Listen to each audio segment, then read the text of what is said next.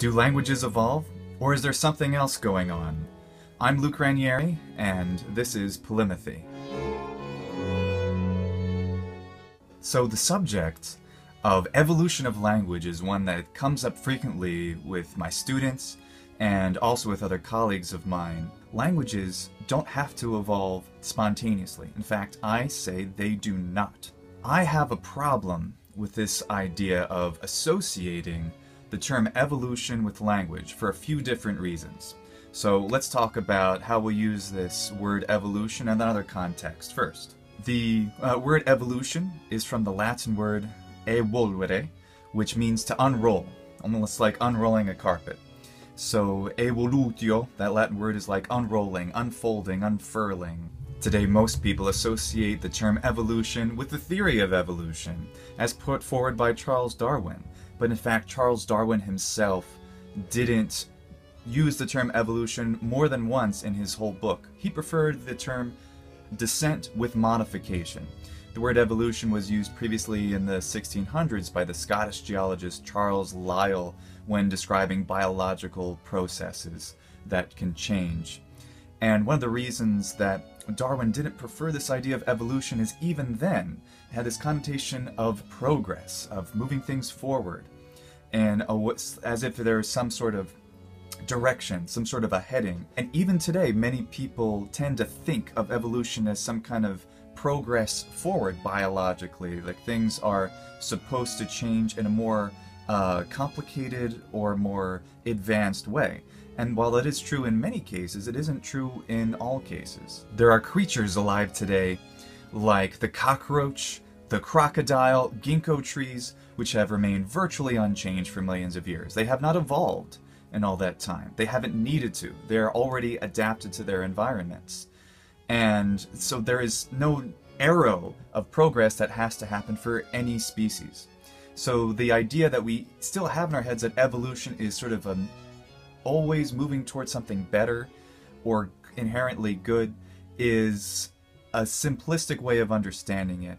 But as the theory of evolution became more popular in the 1800s, it was applied to other things having nothing to do with biology. And this usually resulted in some very bad things.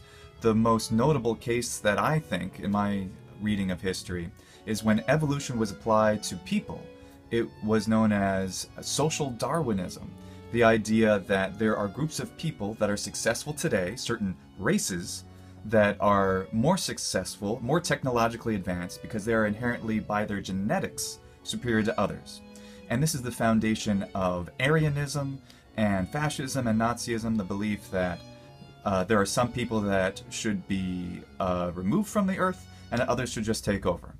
And I regard those ideas as pretty evil and have not been good for the planet as a whole. And while I think that applying the term evolution to language has thankfully not resulted in anything particularly evil, it definitely seems to be incorrect. The idea that languages are inherently changing in some direction, then they have to go in, does not seem accurate to me at all. In fact, I find the evidence is absolutely contrary.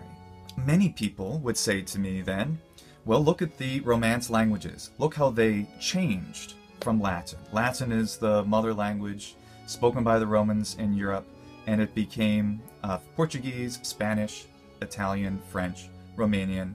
I know a number of scholars that regard this transition from classical Latin into vulgar Latin, into the Romance languages, as something that necessarily happened by the nature of the language itself. I believe the bias that has inspired many people to think that languages must change or even must become more simple over time is influenced by those who have seen a lot of Western European languages where this phenomenon has occurred.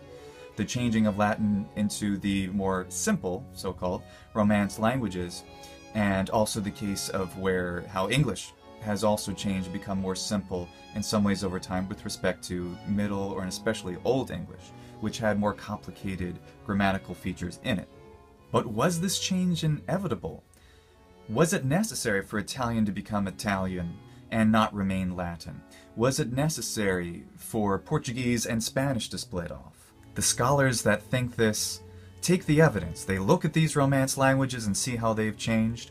They also see that in the slang of these languages, certain details of grammar are ignored by the younger people sometimes, or people that aren't as well educated perhaps, and say, oh look, there's the evidence that the language must be changing. I have another video about Latin, and you'll find the link to it in the description of this video. I bring up this example of Latin because for about 2,000 years, Latin has remained virtually unchanged. To communicate about day-to-day issues, we have invented new terms to speak in the language, but we're still using the old basic vocabulary of Latin to do that. We are adding a little bit to the language to be able to talk about email and telephones and space travel and other technological advancements and other social advancements that have occurred in the intervening 2 millennia. But that's it. No radical changes. Nothing that completely changes the language to make it different or incomprehensible from its ancient version. And the point is that Latin itself has remained, in a way, fossilized for thousands of years. Although there are no vast communities of people with their children growing up speaking Latin that I'm aware of anywhere in the world, it's still a language that I, among others, use to communicate. And that makes it alive, it makes it vital. New stuff is being written and spoken in Latin all the time, every day, by thousands of people around the world. And it is a wonderful experience, just like learning and speaking any other language. Otherwise, the language is exactly as it was. And how do we achieve this? Education. And I'm resting my whole theory, my whole opinion on this, on the idea of education itself. So going back to the example of the Romance languages, why is it then that all of these languages have changed?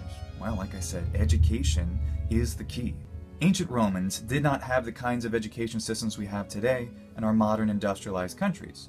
In most of these countries, at some level, whether say the United States, where that's a federal or state level, education is either mandatory or strongly encouraged in a vast way. So pretty much every citizen of our country gets the opportunity to learn all of the basics of our language and to adapt into the system of English grammar and vocabulary.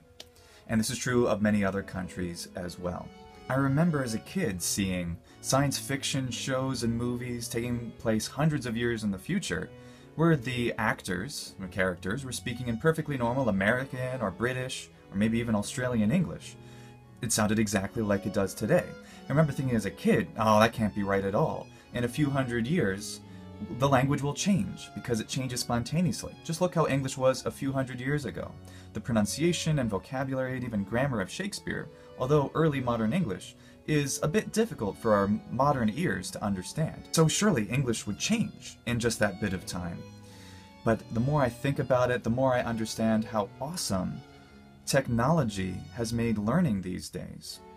The more I am convinced that there is no reason at all for the English language or any language to change in a few hundred or even a few thousand years. Now that we have access to the internet, anyone who has access to this kind of knowledge and technology does not need to change our language because anyone can find out the rules and find out perfectly good examples. For the past 100 years or so, we have recordings of the audio of how people speak. This is going to be preserved now for hundreds and hopefully thousands and thousands of years, all of this knowledge. That means that the way that people speak in the future will be based on the way that people spoke before them, and they can even look back and listen to exactly how we speak today and earlier, and realize that is how English is spoken, or whatever modern language it is. So now I realize there is no reason for language to change. So that's why I believe that languages do not evolve. But what do you think? Please leave a comment here on the video. I'd love to hear from you. Also, please subscribe to this channel and follow Polymathy on Facebook, Twitter, and on Instagram. Also, I teach Italian, Japanese, and Latin, among other languages. If you're interested in having lessons with me, you can find out more about that in the description of this video. And if you'd like to learn more about how I learned the languages that I learned, I talk about it in my book, Ranieri Reverse Recall, and you can get that on Amazon. The link's in the description as well. Thanks so much for watching. As we say in Latin, valete.